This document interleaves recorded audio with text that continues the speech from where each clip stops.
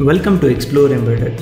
In this tutorial, we'll look at interfacing a 7-segment display with the 8051 microcontroller. We'll just not interface it, we'll program it and display digits on the 8051, on the 7-segment with the help of 8051 microcontroller.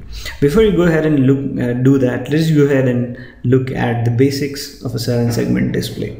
Now, 7-segment displays, they come in various sizes from 0.28 inches to 7 inches, a large 7-inch display. So you get it in various sizes, and also you get a lot of colors in them. So they come in red, green, yellow, orange, blue, and white. Basically, they come in all the colors that we get our light emitting diodes in. And since we already done interfacing with LEDs, it's a natural transition to go ahead and interface 7 segments, because 7 segments are nothing but basically 7 LEDs connected in a peculiar fashion. So these are A to F, these are the 7 LEDs, plus there is a decimal point. So as you could imagine, these can run through digits 0 to 9 and as well display letters A to F.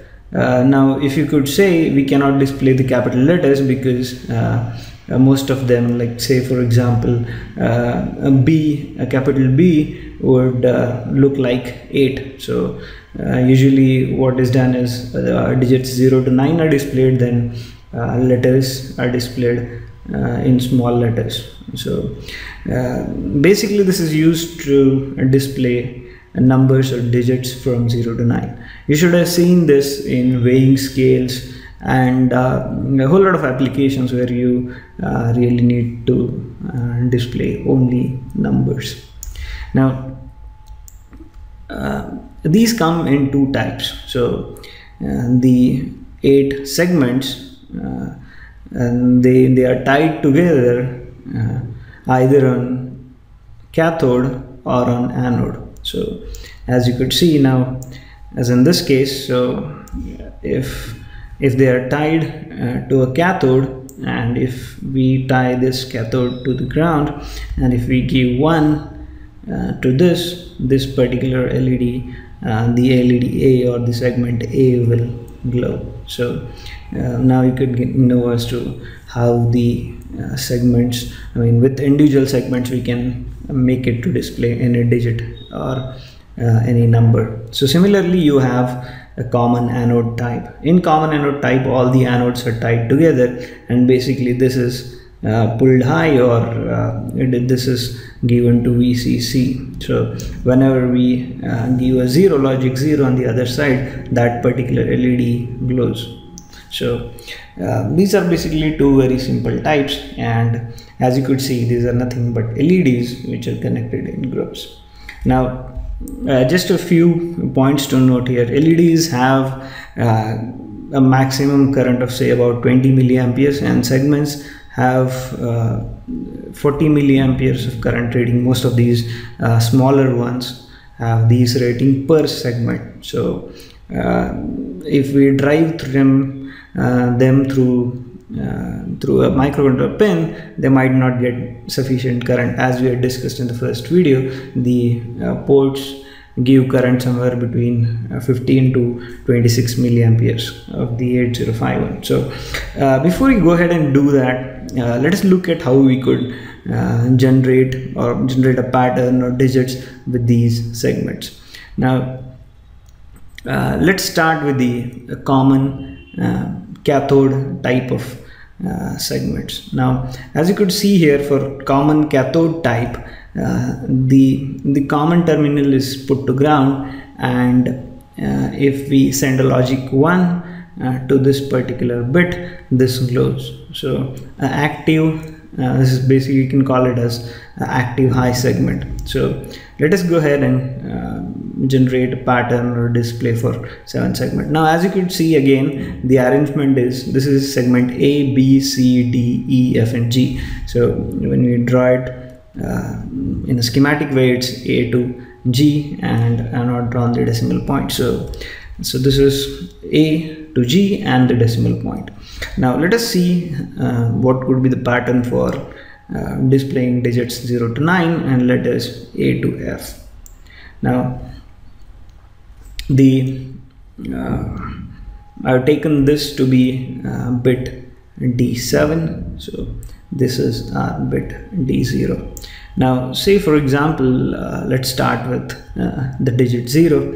Now to display 0 we need to turn on all the segments, so we need to give logic 1 to all these segments except the G and the decimal point. So this is DP decimal point, so except G and DP everything else is 1. So let me just put 0 to G and DP, and this is all ones.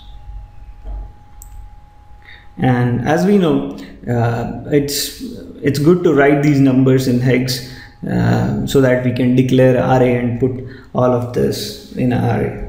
And in this tutorial what we'll be doing, we'll be displaying digits 0 to 9 and A to F on a segment. So the hex code for this will be, this is F and this is F, and yeah, this is 1 as well. So this is F and this is C, so this is 0xFC. Now similarly for 1, this is 1. For 1 only 2 segments will be turned on, so B and C will be 1, so B and C will be 1, rest of the segments will be 0. So that will be 6 and this will be 0, so it will be 0x 6 0 in hex. So similarly to display number 2, we'll have this turned on, this turned on, this turned on, and this turned on. So the segment C will be turned off. So this is our 2. So in 2 we have A, B, G and D turned on. So the only thing is just left out is C, F and decimal point. So C will be 0, F will be 0 and decimal point will be 0, and we will have all ones. Likewise you can go ahead and verify the code, the segment code for all the digits 0 to 9 and even letters A, B, C, D, E and F. So this would be this is C and D and A, so this will be D, A. Right, so similarly you can go ahead and calculate for 3, it would be F2, 4, it would be 6, 6, likewise it goes on till F, and for F it would be 7, 0. Now this is for common anode. Now for common cathode, the segment that glows, let's just go back to the, yes. So for the common anode type, so whenever we give a logic 0, the segment glows because the circuit completes then. So you'll have to invert all the data if you're using a common anode type of display. So this tutorial will be using a common anode throughout, and we'll even do a demonstration on that. Alright, so let us go ahead and look at the schematic now. Now the schematic should be pretty simple. So there's just one point that needs to be understood here. So say this is our segment.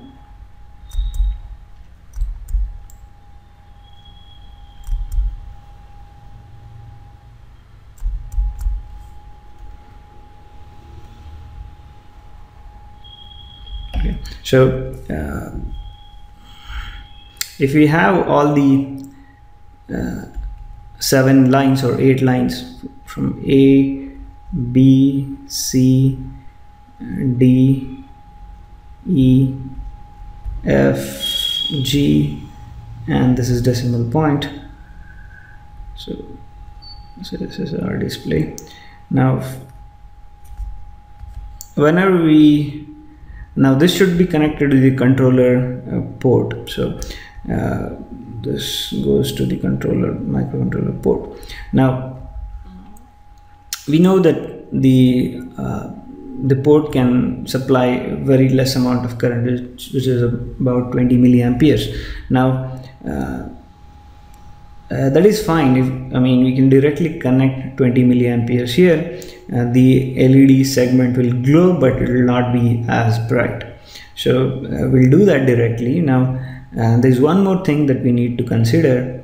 Now the common cathode that we have, that pin needs to be connected to ground. Now these are the segment data lines and the common cathode and that we have seen previously. This needs to be connected to ground. Or if there are multiple segments, we use this pin to select a particular segment. Now if we go ahead and connect this particular pin to a microcontroller port pin, now this will be connected to one port. So these are 8 bits and this will be connected to a 8-bit port. Now if you go ahead and connect this as well to a port pin, now what happens is the current will flow, like this is a simple LED inside, so the current will flow from here and go to this pin, so it will be grounded by this pin. Now if all the segments are turned on, like say in letter 8, if we display letter 8, everything will be turned on and all the current will flow from the data lines to the ground pin. So this current will be very high. In fact, it would be 20 milliamperes into 7 or 8. So this is a pretty high amount of current for the input pin. So instead of directly connecting this to a port pin where we select, we use a transistor to switch it.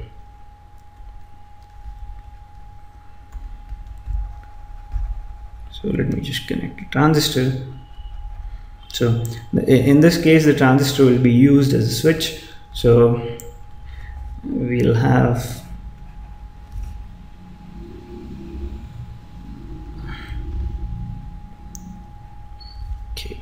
so we'll have a transistor here. You could use a BC547 and you can put a current limiting resistor here, and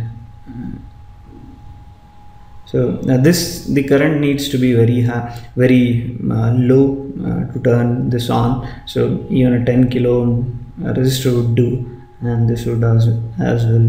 This can be 1 kilo ohm.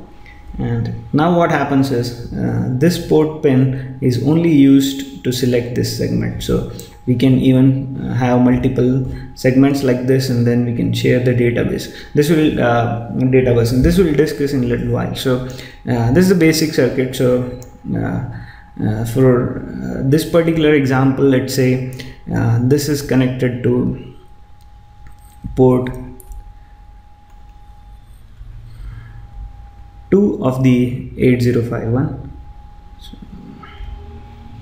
if this is 8051,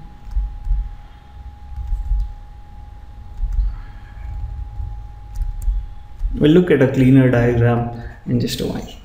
So okay, so say this is 8-bit port and this is port 2, and this is say port 1.0. So 1.0 is simply used to select this segment. So this will come in handy if we have multiple segments. We could have as well tied this to ground if it is only one segment.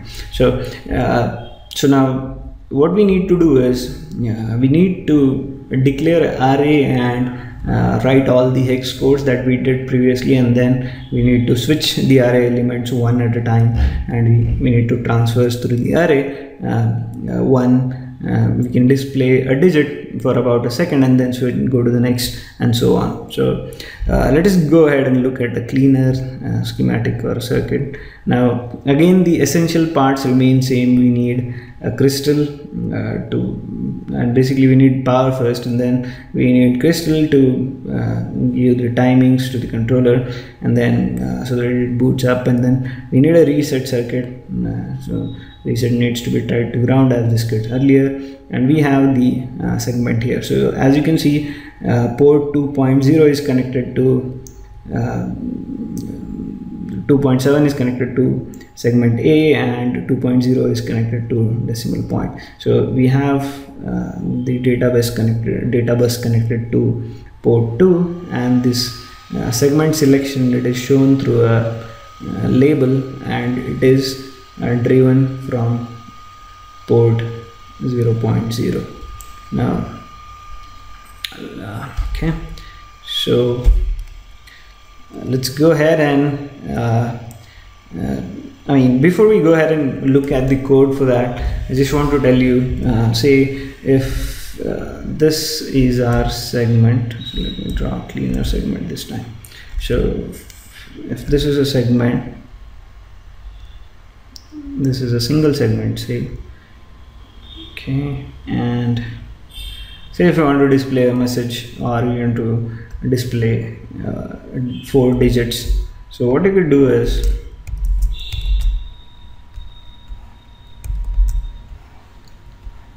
you can have it here.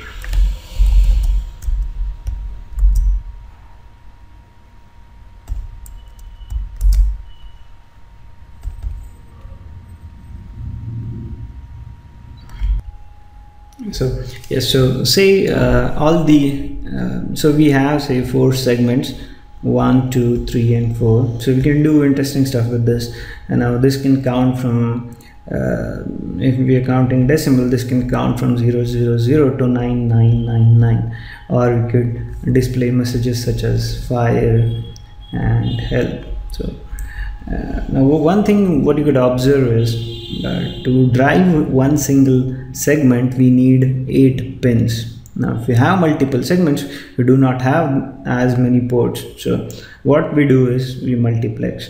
Like say A is common through all the 4 segments, B is common through all the 4 segments. So in this way we will connect all the segments together. So the database is data bus for all the segments is connected to, say, port 2. Now we have this CC. For simplicity, I missed out the resistors in the circuit. So let's say we have this common cathode, or the line which we can use to select a particular segment. Now say this is connected to another port, say port 1.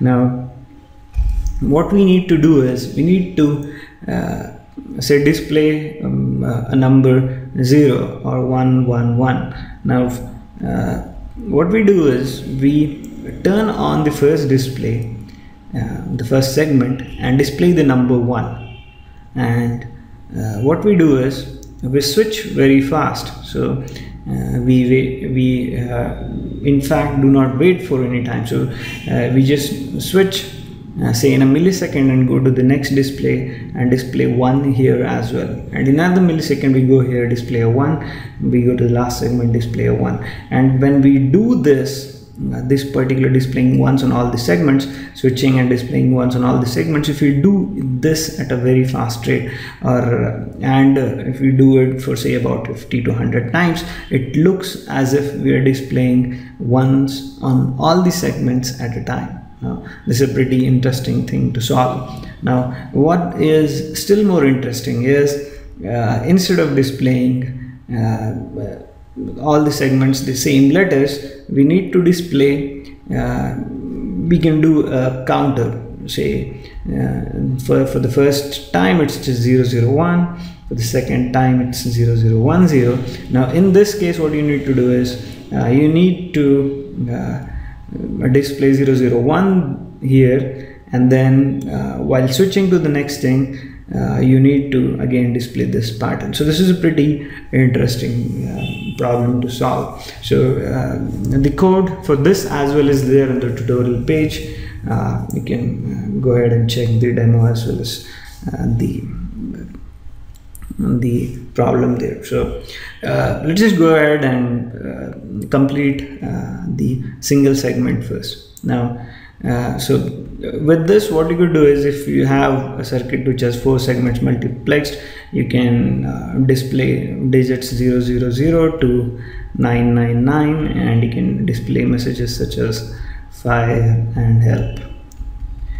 Alright, so with this you can appreciate the speed of the controller and the way in which you can use it to do tasks which are pretty fast. Alright, so let's go ahead and look at the code. So the register51.h, it's a standard file. We used it in previous thing. It defines all the register definitions. Now delay.h, it's a file which we have written. It includes all the delay functions like this.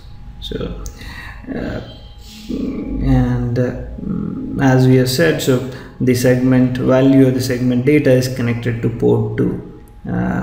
Now this will come in handy later. So the segment selection line, or the common cathode from the segment, it's connected to port 0, and we have defined segment 1 as 0x01. So likewise, if we have 2 segments, you can define segment 2 as 0x02. So you can select and switch and so on and so forth. So look at the main program. So basically we'll have array unsigned char. We used unsigned because it just takes 8 bits. So we have an array of unsigned characters, and we named it as segment code, and it has all the 16 codes that are required to display digits 0 to 9 and letters A to F. So these are the 16 codes. So we will define one more variable which will run through this 16 code. So let us say that this is count, and we'll initialize with 0.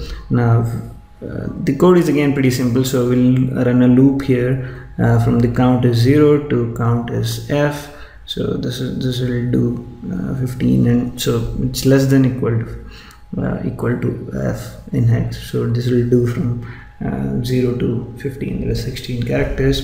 Now segment selection, which is port 0, we have made it as segment 1. So in this example we will have only one segment, so that is selected, and then what you do is you take the first the 0th element of this array, segment code, and you display the code FC. And if you remember, this FC displays 0. So likewise, and just we wait for a second, and then the loop goes up and it increments, and you display the second. So C here is the C++, if it's not visible. So it increments and it runs through the entire array and displays digits 0 to F. So once you compile this code and flash it, you will see, and once you make the connections, you will see the output. So yeah, we'll show you a demo. We will flash the hex code and show you a demo. Just sit back and enjoy.